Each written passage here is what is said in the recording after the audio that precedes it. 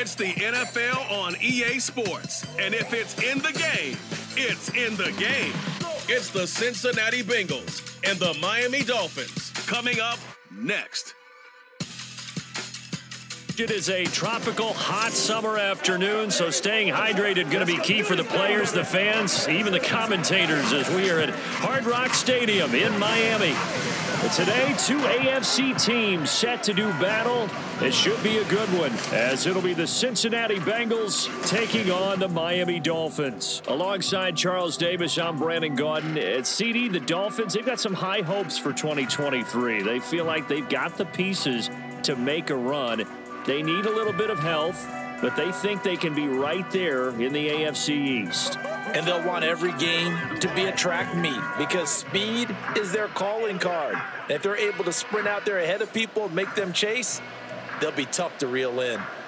Meanwhile, for the visiting Bengals, it's a team that's been to the Super Bowl 3 times in their history, has never won it, but there's just a sense that this could be the year, and you don't disagree.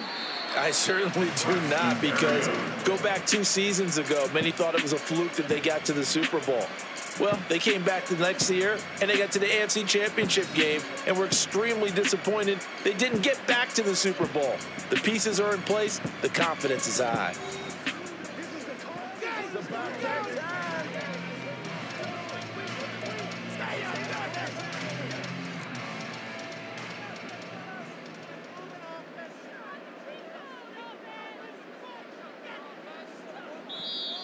Now movement already. So a flag down here on our very first play. Ball start, offense.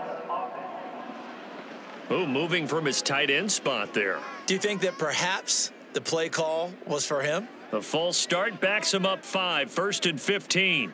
2 and a throw right away. Oh, he's going to air it out right away. And that will be incomplete. Would have been a big hitter if they had connected.